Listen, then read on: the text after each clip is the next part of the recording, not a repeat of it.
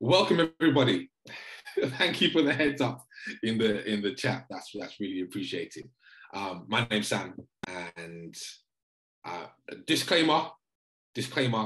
I'm just an average individual. This is not professional counselling advice. This isn't anything along those types of lines. This is just one person over in the UK sharing his experiences and hoping that that can be a blessing to others.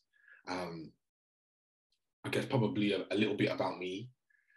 I'm local elder in the church that I attend. I used to be the outreach coordinator for the Peace School of Evangelism.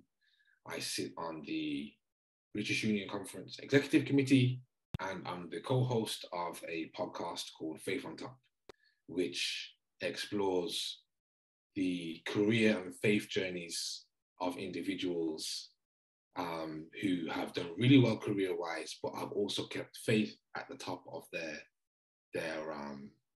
lives, and how young adults can learn from their journeys. So anyway, that's a little bit about me. But today we're talking about selfless self-care, and I was hoping that this could be more of a what's the word I'm looking for? A thing where we're sharing and we're coming together. I've got some content that we're going through, but just have that in mind as we go through. Let's say a prayer and we'll begin. Dear Lord, we thank you for your love, kindness, and mercy. You've been so good to us. As we go into this session, I'm asking for you to speak to us. I'm asking that you will challenge us to come up higher. There's so much to learn, there's so much to share, there's so much to know. And sometimes it can feel so exhausting with everything that's going on around us, the pressures of quote unquote adulting. I'm praying, dear Lord, that you will help us to navigate our life journeys with you in a way that makes sense, and in a way whereby we can experience the fullness of joy that you're calling us to experience. These things we pray in Jesus' name. Amen. I recognize that I've had this a couple of times now. I recognize whenever I'm speaking in the States or speaking to a US audience that I've got a bit of a different accent. And also I can sometimes speak very quickly. So feel free, take yourself off mute. Feel free, jump in the chat. Sam, you're speaking too quickly, etc., etc. And then I'll come back in and I'll repeat whatever needs to be repeated. So I want to start this session by just saying a few things regarding self-care. And it's going to take us to the book of Mark. The book of Mark. Let me bring it up for us.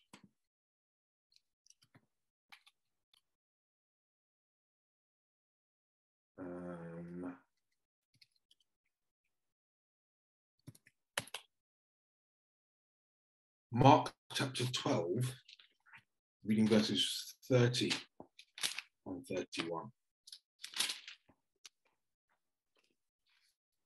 Mark 12, 30 and 31. And thou shalt love the Lord thy God with all thy mind and with all thy soul.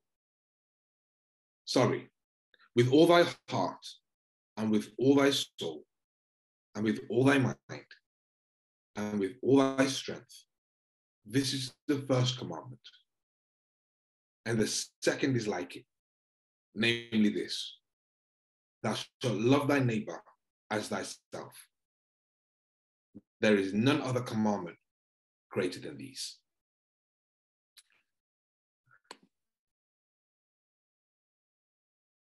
You've got to, we're starting with the premise. You've got to, according to what Jesus has told us in Mark chapter 12, verses 30 and 31, we must love the Lord our God in a few areas: our heart, our soul, our mind, and our strength.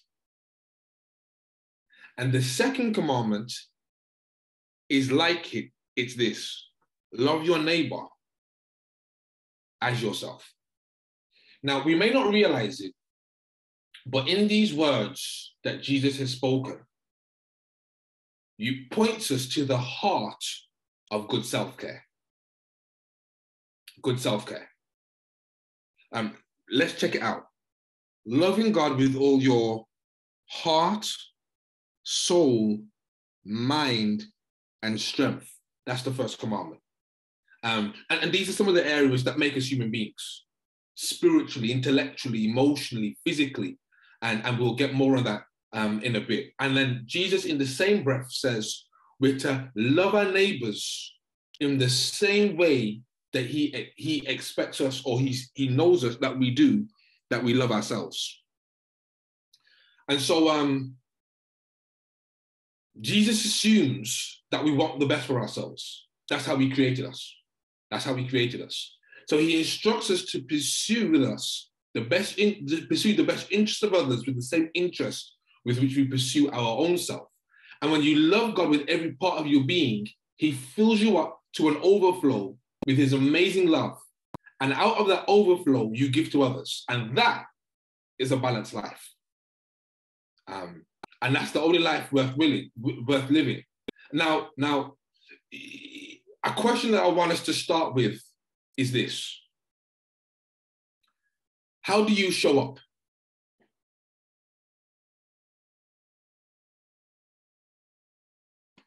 How do you show up?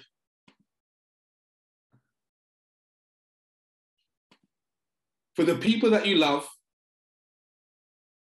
for the people that you know, for the people that you care for, how do you show up? Are you tired? Exasperated? Just about making it? Barely there? Or are you prepared? That's why we're starting with this thing. How do you show up? How do you show up for the people that you love and you care for? Family, friends, siblings, all of these people. So I'm hoping that you're tracking with me so far as we're building this basis about selfless self-care. How do you show up?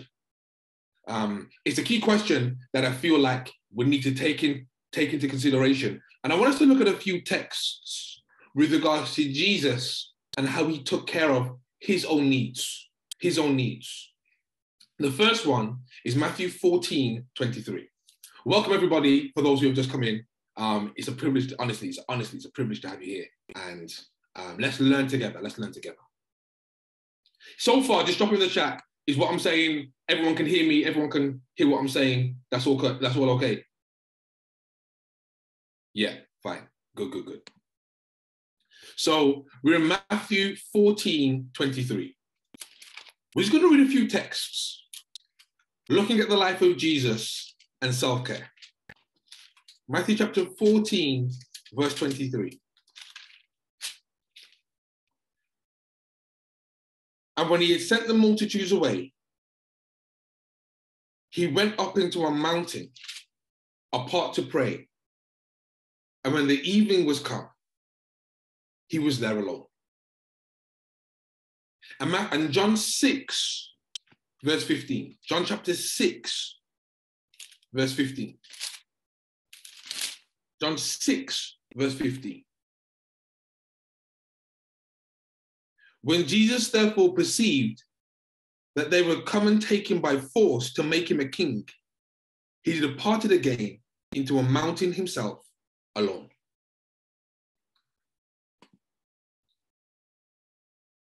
So I've been quote unquote adulting for a few years now. And in my adulting journey, one of the things I'm realizing and I'm seeing is that there's so much pressures from the outside world to perform. You know how the church is, and you know how work is, you know how life is, you know how social media is. At every stage, it's like you've got to be doing something. At every stage, you've either got to be going to university, you've got to be getting your master's, you've got to be getting a relationship, you've got to be mission work. There's different things you've got to be doing, and there's lots of pressures that come along. And sometimes it's hard to focus just on what God's asking you to do outside of the external pressures that sometimes we can face as you're growing up from, I don't know what stage where everybody's at in the call. But whether you're a millennial, whether you're a Gen Z, whether you're older, whether you're younger, everyone feels certain pressures and expectations from those around us. And sometimes what we've just seen in the example of Jesus Christ, particularly in this one, John 6, verse 15, when Jesus therefore perceived that they were come and taken by force to make him a king, he departed again into a mountain, himself alone. Here we see an element of Jesus' self-care, where Jesus takes time to be alone. In a world filled with hustle and bustle and the expectations of others, it's incumbent on the Christian young person to take time alone. Alone. There's everyone else's expectations, but there's also alone time. What else do we see Jesus doing? Mark 15, verse 41. Mark 15, verse 41. This is going to start getting, few ground rules. If you got some questions, feel free to jump in. There will be a Q&A at the end. But if you have some questions, feel free to jump in. That's okay. And just ask the question. I'm more than comfortable to accommodate that. But we will have some Q&A at the end. Mark 15, 41. Thank you, Nick. Mark 15, 41. The Bible says, who also, when he was in Galilee, followed him and ministered unto him, and many other women which came up with him unto Jerusalem. Okay. So this is the crucifixion scene, talking about Jesus when he was dying at the cross. And when he was on the cross, verse 40 says, there were also women looking on afar off, among whom was Mary Magdalene and Mary, the mother of James the Less, and of Joses and Salome, who also, when he was in Galilee, followed him and ministered unto him, and many other women which came up with him unto Jerusalem. Jesus wasn't a person who felt like he needed to do it all by himself.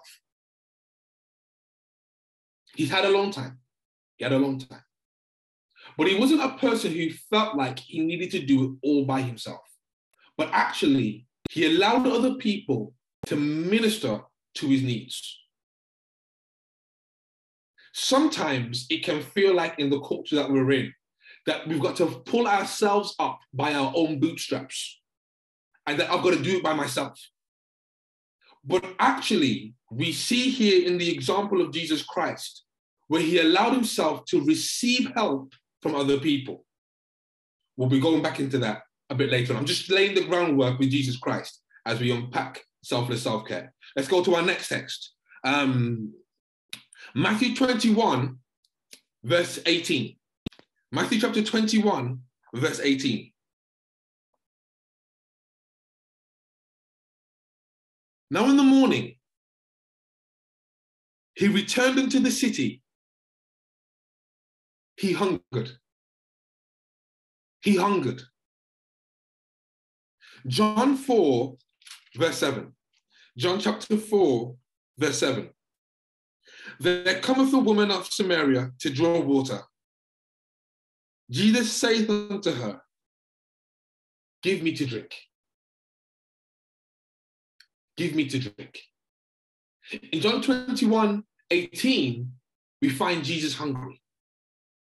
And in John 4, verse 7, we see Jesus thirsty. And Jesus didn't make these things a secret. He didn't just try to power through, but actually he made time to eat and he made time to drink. I'm guilty, to be honest, in my own life, where sometimes you're just trying to power through. But here we see Jesus taking time for a long time. We see Jesus allowing himself not only to just be in service, but also allow himself to be served. We see Jesus not making it a secret when he's hungry or when he's thirsty. Now, John 2:24. John chapter 2, verse 24. John chapter 2, verse 24.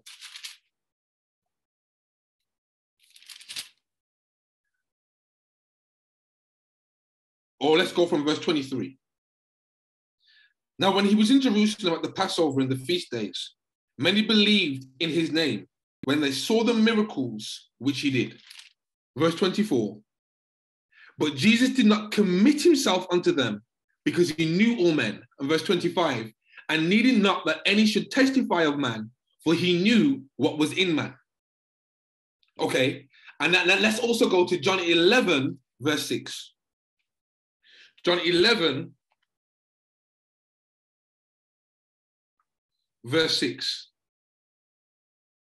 Well, we're going to come back to this story in a moment. But you know when Lazarus passes away, or Lazarus is sick, and so he asks Jesus, or he's not he, but Mary and Martha, Lazarus' sisters, ask Jesus to come and heal their brother. Let's look at verse 6. When he heard, therefore, that he was sick, that Lazarus was sick, he abode 2 days in the same place where he was. Okay. First of all, we see Jesus taking a long time. We see that Jesus allowed himself to be open, to be open to allowing other people to help him. We're going to be back there in a moment. Jesus didn't make it a secret when he was hungry or thirsty. This other one, Jesus didn't allow other people to control his schedule. Or his agenda. With the many pressures that's going on, sometimes the expectations of others can be put on us in a way whereby we're not seeking first the kingdom of God, but maybe my parents are saying, I've got to do this, X, Y, Z. I've got certain educational goals I've got to meet for my parents. And that can be fine, but sometimes it can go against Matthew 6:33. Sometimes society is saying, I've got to be at a certain stage in my life because I'm at a particular age, but not recognizing the fact that God's controlling my story, God's controlling my journey, and that it's by him and him alone that I'm to make plans and to give them up or carry them out as he sees fit.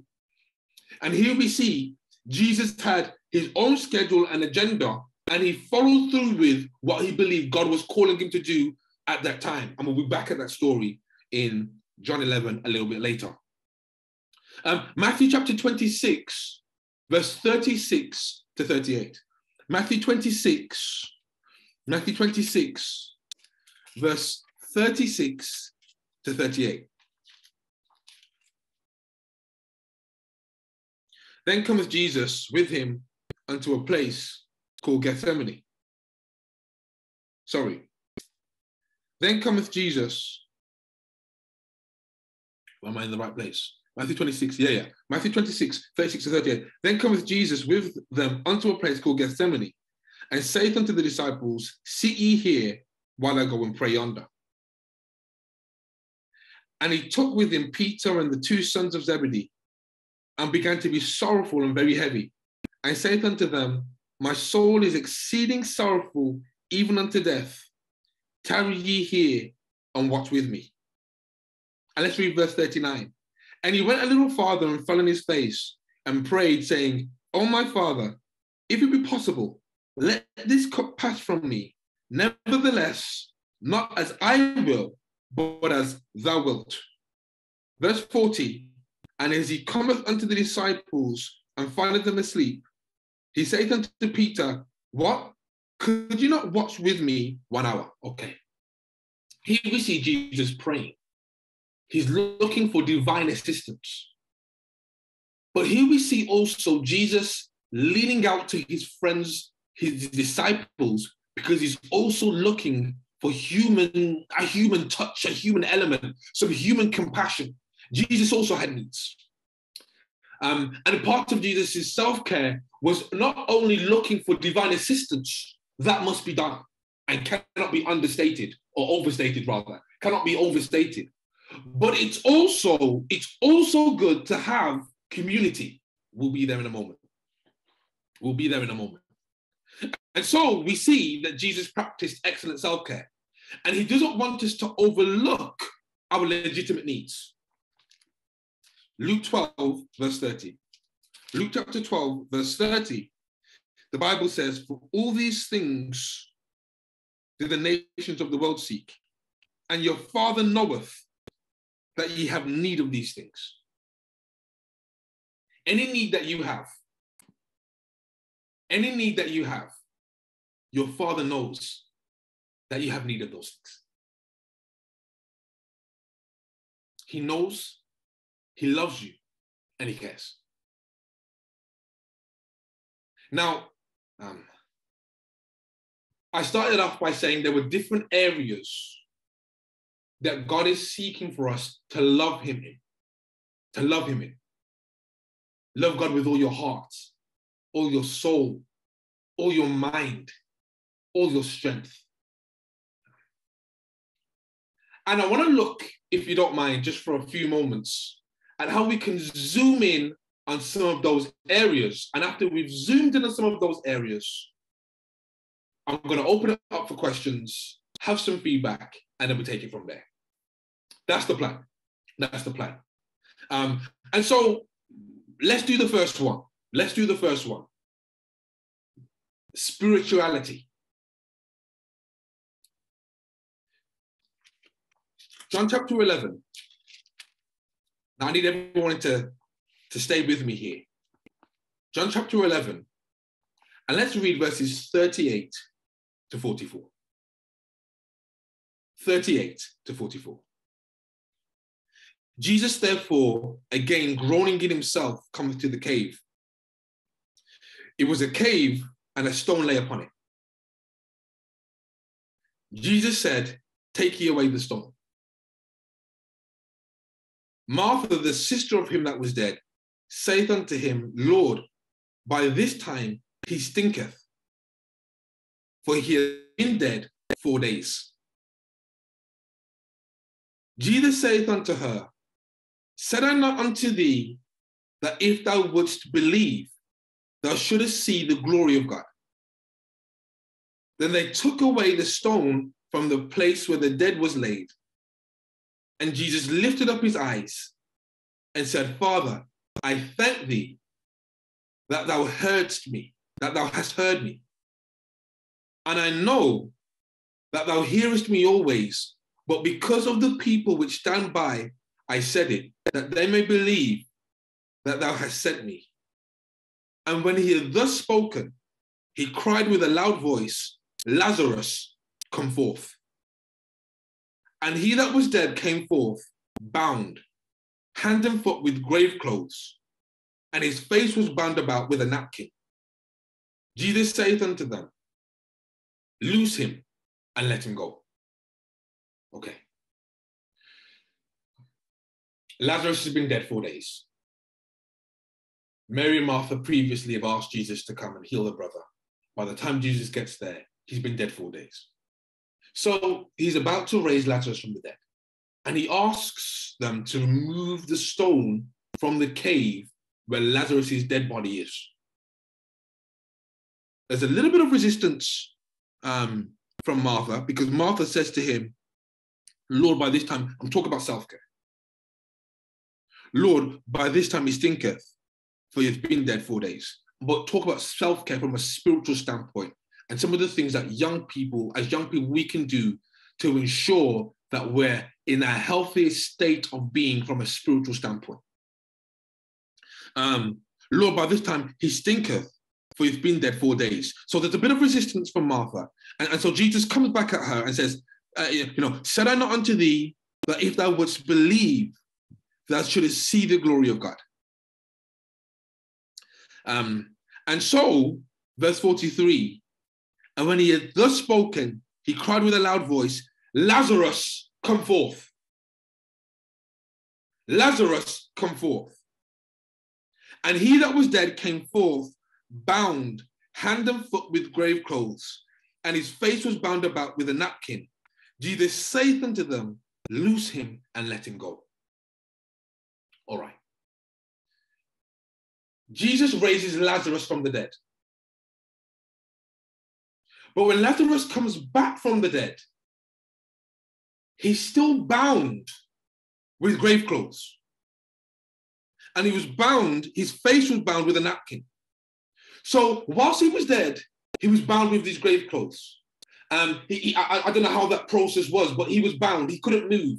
It was done in a way whereby this thing was sealed up, his body was sealed up, and his face was bound as well. Now, we don't know how he got out the tomb.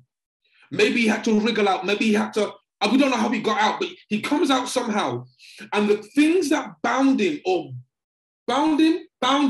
whilst he was dead are now still binding him, even though he's been brought back to life. Jesus doesn't take the grave clothes off him. He says to the people that are round about in the area, in the vicinity, loose him and let him go. All right. Keep a pin in your mind there. Keep a pin in your mind there.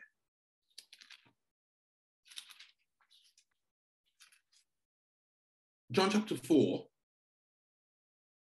verses 1 and 2. When therefore the Lord knew how the Pharisees had heard that Jesus made and baptized more disciples than John, though Jesus himself baptized not, but his disciples. Okay. So Jesus is going around, he's preaching, he's teaching, he's healing. And as he's preaching, teaching, and healing, people are making decisions to get baptized. We just had at the moment in England, it's 8:15 in the evening. And earlier this morning, we just had a baptism at my local church. One of the ladies, she'd been listening actually to, I think, Amazing Facts over in America, walked into our local church last year. First time she's in church, says she wants to be baptized. And so she's been through a journey of Bible studies, and today she made a decision and got baptized today. And so similar to John chapter 4, verses 1 and 2, it wasn't Jesus that did the actual baptizing. It's his disciples that do the baptizing. But Jesus is going around, he's inspiring hearts and minds. He's speaking to people through the power of the Holy Spirit.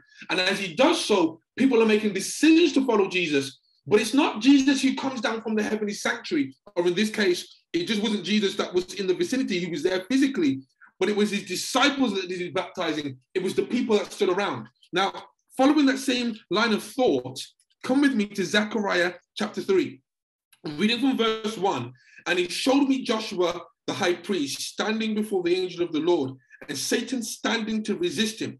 There's this gentleman called Joshua, the high priest. He wants to get access to the Lord, to God's presence, and Satan's there trying to block God's presence.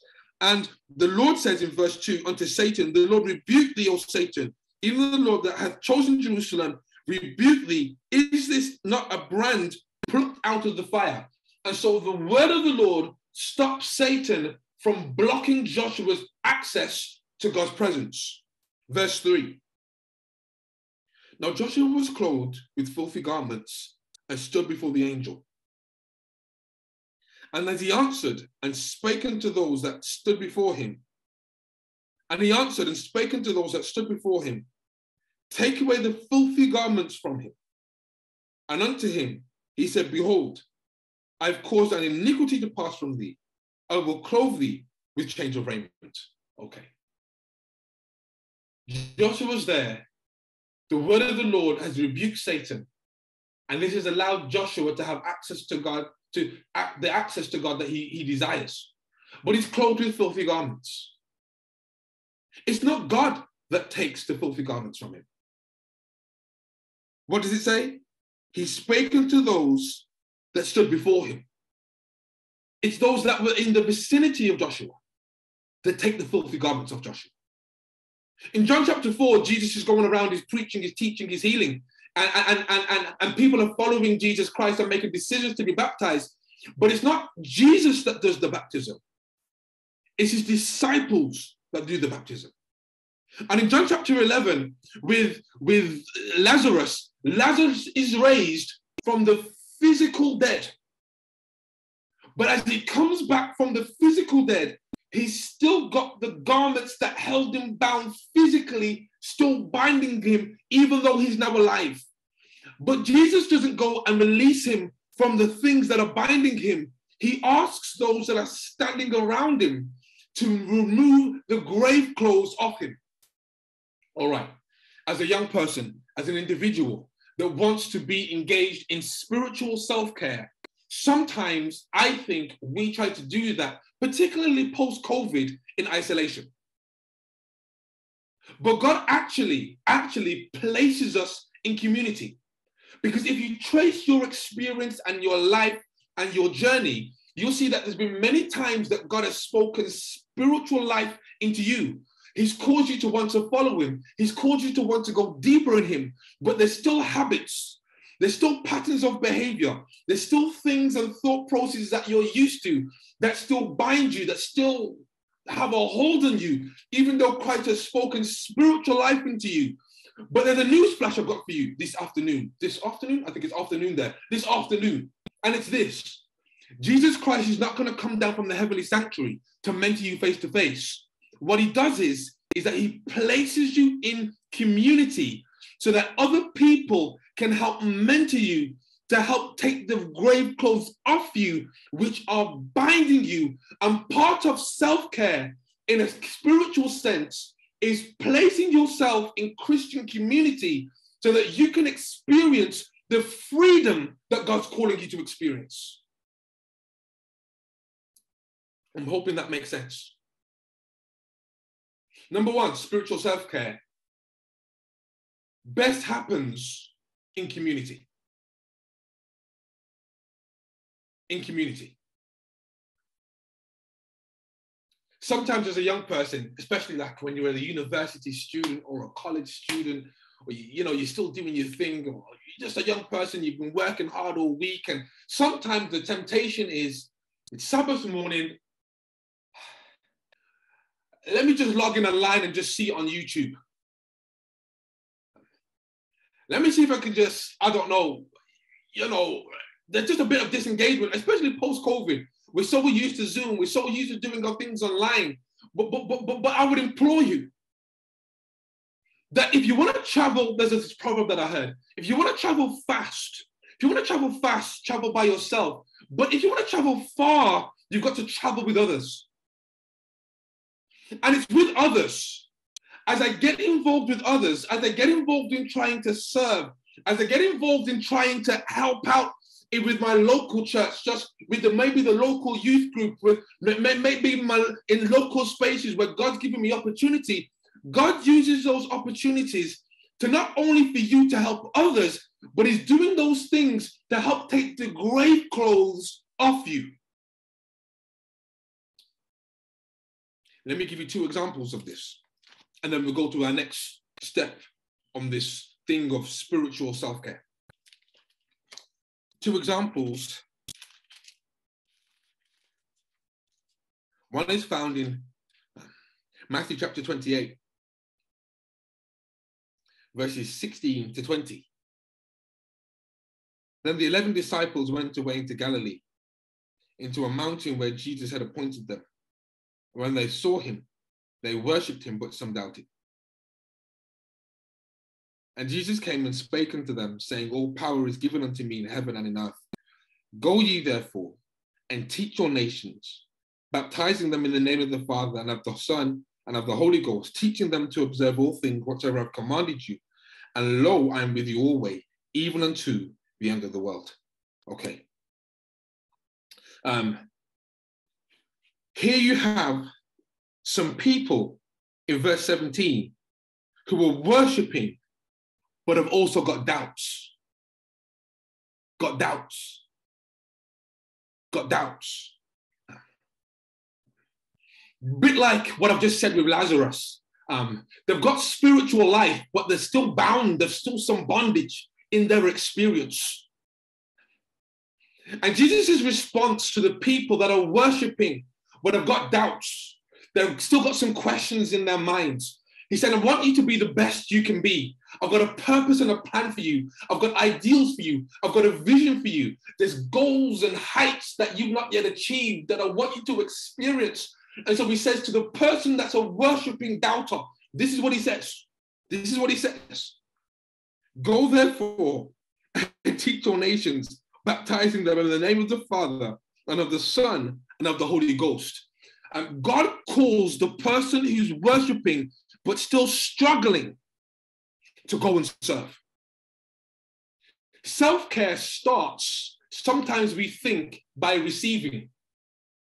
But actually, I'd like to flip that on its head.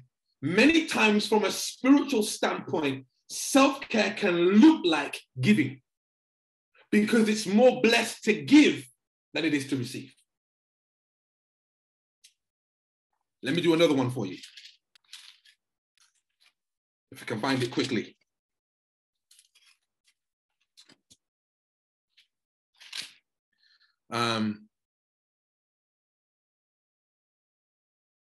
Right. Mark chapter 60, this was powerful. This was powerful. Oh, Jean's put something in the chat. Let me have a quick look. Praise God. I'm also realizing that Jesus didn't do everything in a manner that he would become overwhelmed. He delegated tasks to others so that all the weight of the work did not fall on his shoulders alone. This is really helpful. A truly powerful example of biblical self-care. Amen.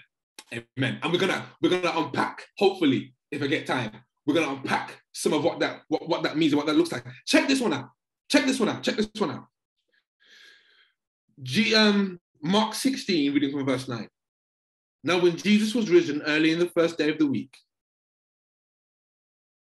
he appeared first to Mary Magdalene, out of whom he cast 7 devils, and went and told them that had been with him as they mourned and wept. And when they heard that he was not alive, and when they heard that he was alive, and had been seen of her, believed not. After that, he appeared in another form unto 2 of them as they walked and went into the country. And when they went and told it unto the residue, neither believed they them. Verse 14. Afterward, he appeared. That's Jesus. Jesus appeared. Afterward, he appeared unto the 11 as they sat at meat. So they're eating. And then something's interesting here. And upbraided them with their unbelief and hardness of heart, because they believed not them which had seen him after he was risen. Jesus is talking to his disciples and he's telling them off about their unbelief and hardness of heart. They're struggling. They're struggling. They're struggling with unbelief. They're wrestling with hard hearts. They're not quite where God would have them to be. And Jesus is trying to wrestle with them on this point. And so he gives them his response to them, to their unbelief, to their hardness of heart, is verse 15.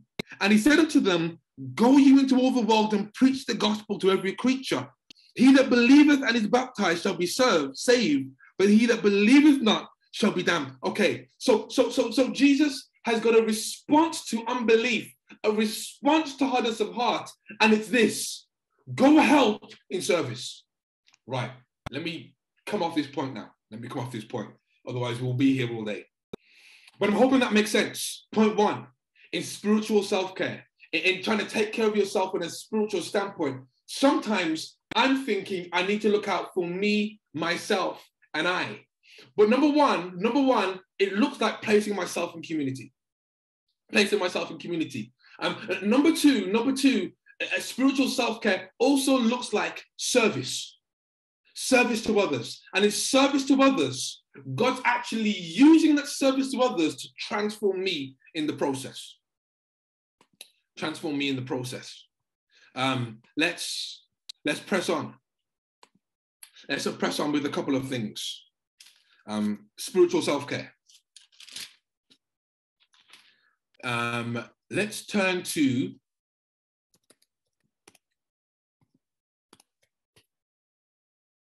Luke chapter 22, verse 44. Luke chapter 22, verse 44.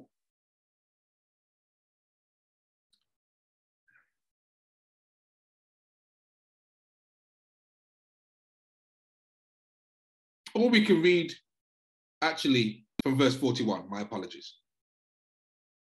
And when he was withdrawn from them about a stone's cast, and kneeled down and prayed, saying, Father, if thou be willing, remove this cup from me. Nevertheless, not my will, but thine be done. And there appeared an angel unto him from heaven, strengthening him.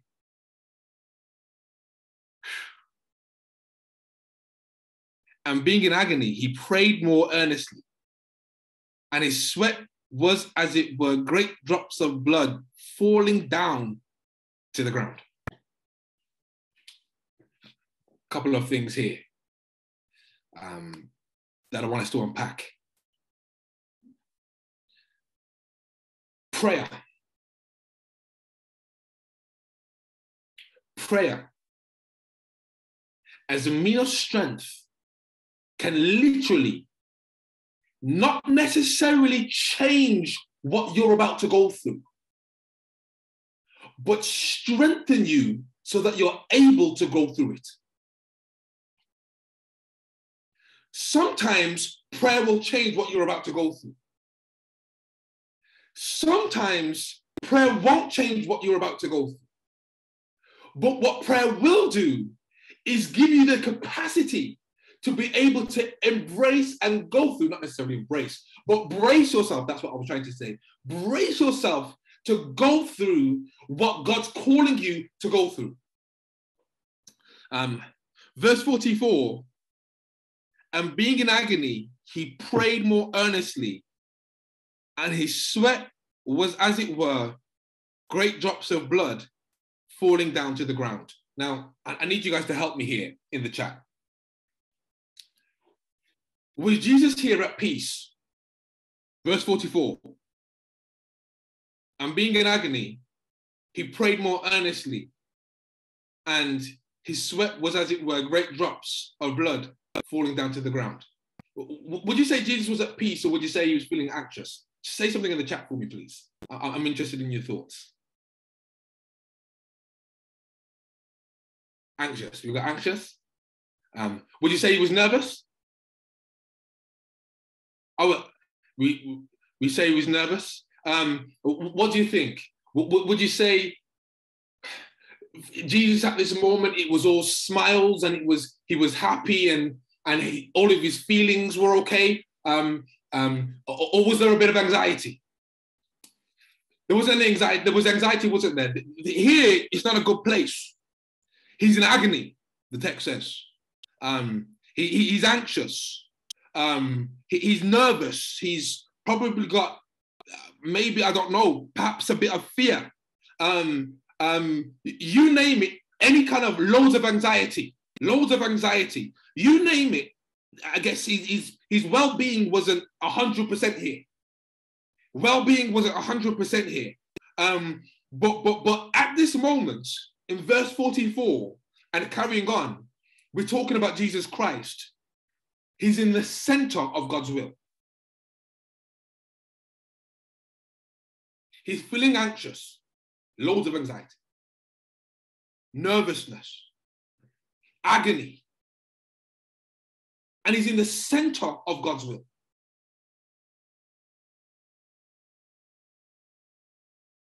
The center.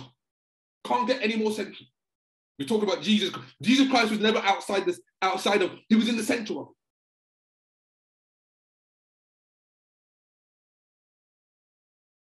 Self-care does not necessarily mean that your feelings are always going to be what you want them to be. And being in the center of God's will doesn't necessarily mean that you won't go through extreme trepidation. Come with me to Jonah. I want to show you something, the contrast here.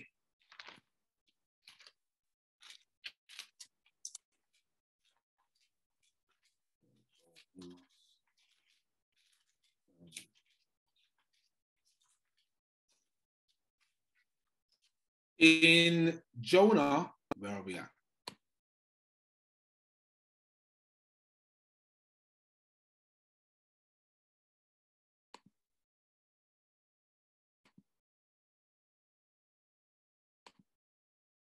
Chapter 1. You remember Jonah, don't you? Reading from verse 1. Now the word of the Lord came unto Jonah, the son of Amittai, saying, Arise, go to Nineveh, that great city, and cry against it, for their wickedness is come up before me. But Jonah rose up to flee into Tarshish from the presence of the Lord, and went down to Joppa, and found a ship going to Tarshish. He paid the fare thereof, and went down into it, to go with him to Tarshish from the presence of the Lord. Where God was calling Jonah to go was over here. Where Jonah was going was completely over there. All right.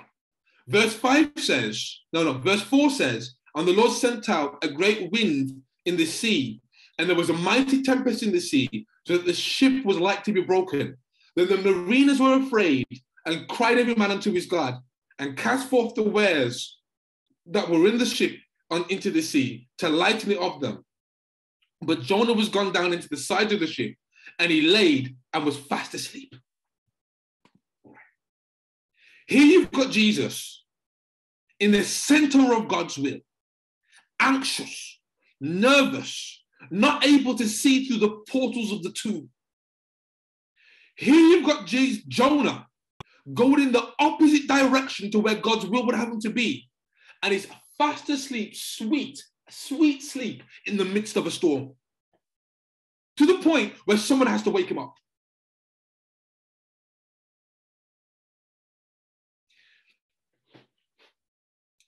Feelings can sometimes fool you. I'm hoping everybody's understanding what I'm saying here. And so sometimes we think that self-care must be led by feelings alone. Feelings alone. But actually, self-care must be directed by the word of God. So first of all, we see in the passage from Jesus, that Jesus prayed, and that prayer strengthened him. It strengthened him. Second of all, an element of spiritual self-care is making sure that what I'm doing is being directed by the word of God. Joshua chapter 1, verse 8. Joshua chapter 1, verse 8. We see something very interesting. This book of the law shall not depart out of thy mouth, but thou shalt meditate therein day and night, that thou mayest observe to do according to all that is written therein. For then thou shalt make thy way prosperous, and then thou shalt have good success. I remember I was getting my, sharing this experience just yesterday evening. First job out of university, and I'd mentioned the Sabbath to my employers loosely. You know when you mention it loosely, but you don't do it correctly. So I mentioned it loosely, but it was haphazard. It was haphazard. Like many a young professional who just left university, they hadn't thought about their spirituality. They hadn't preempted what God would have them to do on a spiritual level. The spiritual self-care hadn't come into mind. They were just thinking about physical self-care. I've got to get some money. I've got to do this. I've got to do X. I've got to get on top of the ladder. I've got to start. That's what was going on. That's what was going on. And so this is many years ago. I'm talking over 10 years ago. And so first job outside of university, I'm trying to make ends meet. I'm trying to put myself on the ladder. And I hadn't spoken about Sabbath properly or correctly or come correct with that. And I remember talking to a spiritual mentor of mine, and he just encouraged me saying, Sam, you need to do something. And so I think it was the Thursday we'd had that conversation. And that Friday, I didn't know what I was going to do. But I got down on my knees. And I asked God, I'm not sure what I'm supposed to do. These times, you know what you're supposed to do. But I made time to pray, if that makes sense. So I'm there, God, I'm not sure what I'm supposed to do, but I need some help. I've put myself in a sticky scenario. I want to do what's right. I've got obligations to employers. I'm not sure how this thing's going to turn out. I'm not sure what's going to happen. Lord, I need strength to make right decisions. And in those moments, the Ten Commandments, the fourth commandment just came to mind, and remember the Sabbath day to keep it holy. And I just decided to take a step forward in faith. I left my knees that day with a strength that I didn't have prior to going to my knees. The word of God had come to my mind, and I fortified my mind to make a decision that I was willing to make prior to me not focusing on the word of God. I'm hoping you're seeing the transition. How prayer and the word was now changing my actions. I went into that work that day. I spoke to my line manager, and what I thought was going to be a disaster, God turned the whole scenario around, and it worked out for my good. Because prayer and the word can help you on a spiritual level. And when you put your scenario in God's hands, spiritual self-care then feeds into your physical, emotional, and mental self-care. Let me explain that. In my next seminar, I'm going to be talking about forgiveness. But I want to unpack some of that here. Many people are struggling physically because they have not sorted things out spiritually. Because many times we don't see the connection between the spiritual and the forgiving and the physical and the emotional and the mental.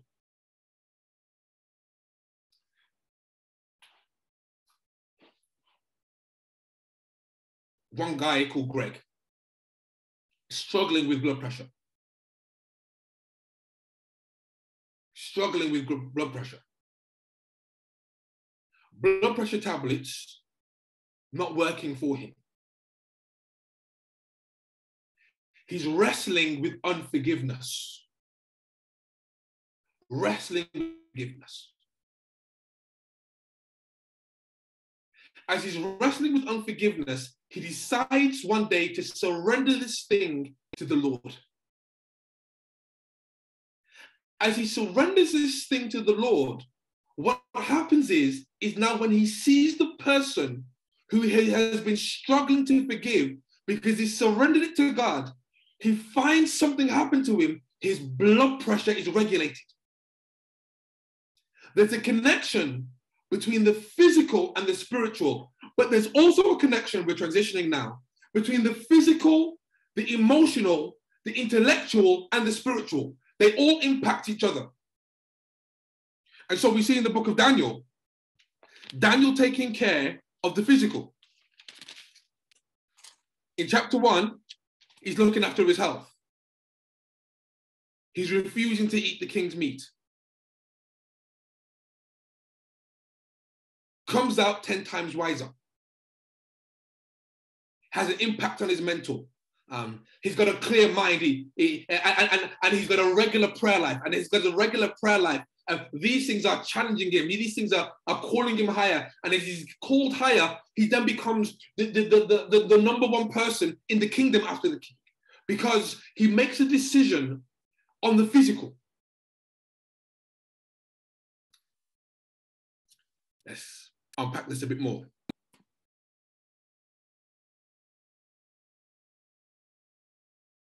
First Corinthians 6, 19 and 20.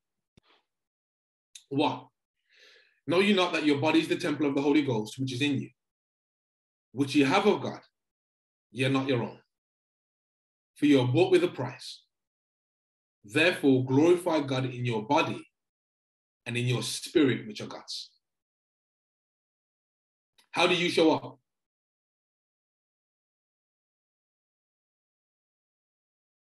Am I healthy, or because of just a lack of health, what have you, I'm tired, I'm sluggish?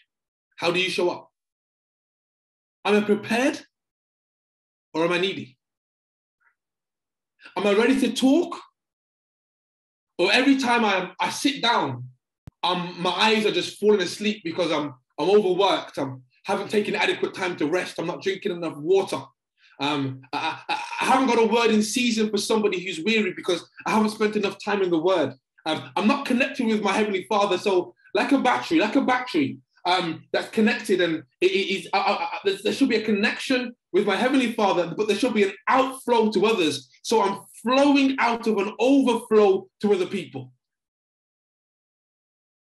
Ephesians 5 verse 29, for no man yet ever hated his own flesh, but nourisheth and cherisheth it, even as the Lord, the church. No parent wants to see their child struggling,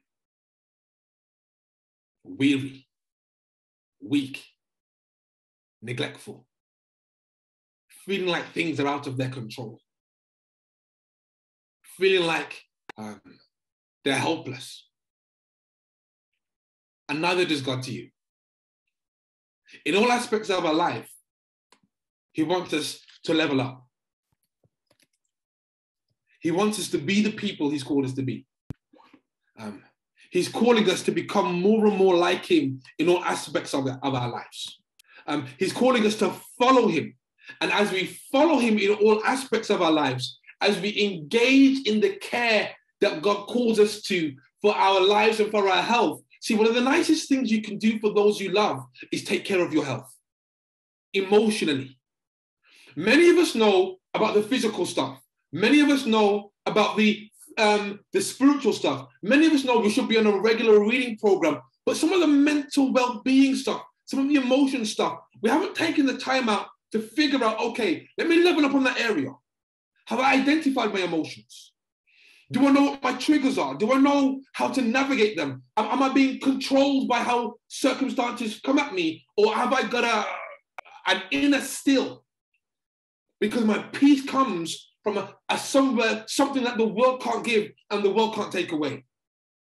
I'm hoping that this session has been clear.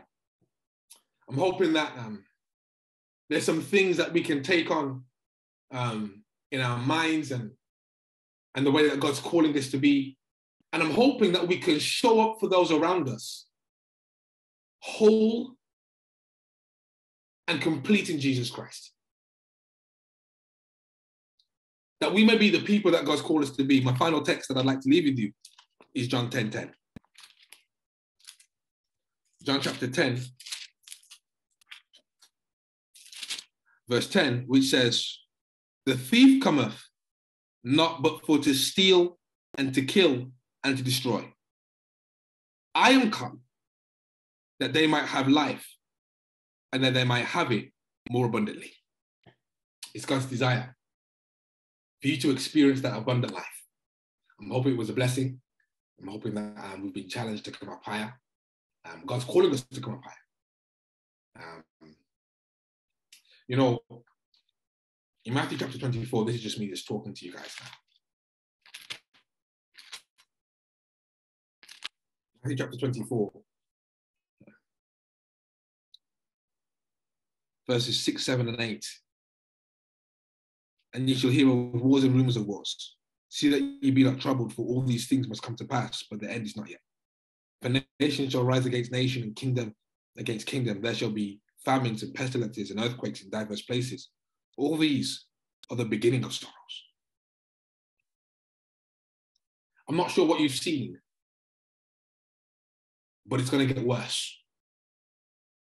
God's calling for people in these last days of Earth's history to level up in all areas of their life, their health, their emotional well-being, their mental fortitude, their spiritual lives. These are things God's calling us to do, that we may be the light that God's calling us to be, that we may experience the things that God's calling us to experience, that we may love as God's calling us to love. I'll just read it for us in the chat.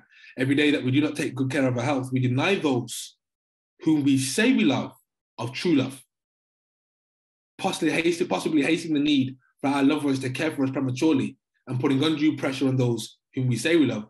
We see then it is for others that we take care of ourselves through healthy actions and habits. When we look deeper into this life choice, we can see that it is possible for us to live a life of self-denial and yet live happier, healthier, and longer through service and true love for others.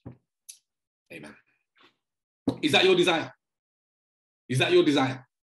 If that's your desire, to live for God and to love others as we love ourselves, I'm asking you to pray with me, and we can connect. Do you know, we thank you for your love, kindness, and mercy. Help us to show up for those around us who you've put within our sphere of influence, but show up as the best version of ourselves.